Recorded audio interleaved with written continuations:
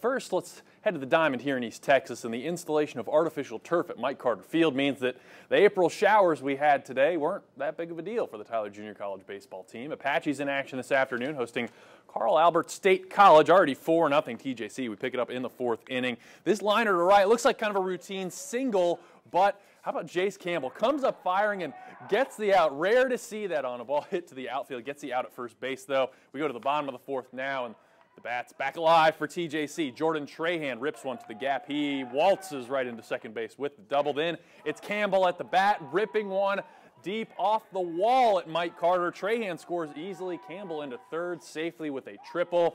TJC goes on to win it big this afternoon, 12-4.